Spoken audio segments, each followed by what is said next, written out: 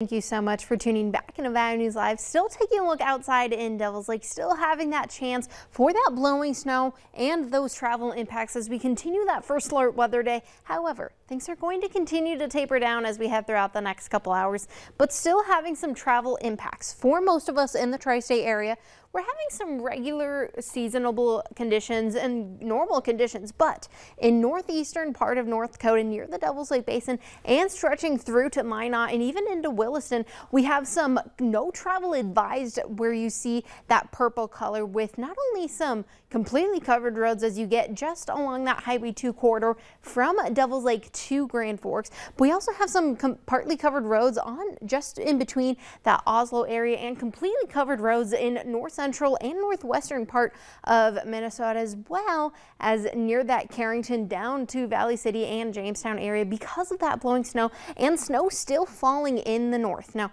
with this, we're not expecting a lot of accumulation with this little band of snow. However, it does still have that possibility to blow this around, particularly still in the Devils Lake Basin where they're still having those breezy conditions and those whiteout conditions, but also over near Grafton, North Dakota, still with that visibility at 8 miles in Grafton, but still 0 miles of visibility in Cando, 1 mile of visibility in Devils Lake, half a mile in Carrington, and 10 miles as you get close to Fargo here. But take a look at that first alert forecast. As we head throughout the next couple hours, not only are we going to continue to see the system move to the north, we're also going to continue to see our temperatures drop into those single digits, and I added that wind chill temperature here that you see in that pink color by around 4 a.m. and even as we head throughout the rest of your morning hours, as that system continues to move to the north, we are left behind with some colder and some chilly temperatures by tomorrow morning. For your morning commute, temperatures are going to stay in those 20s and teens for the Southern Valley,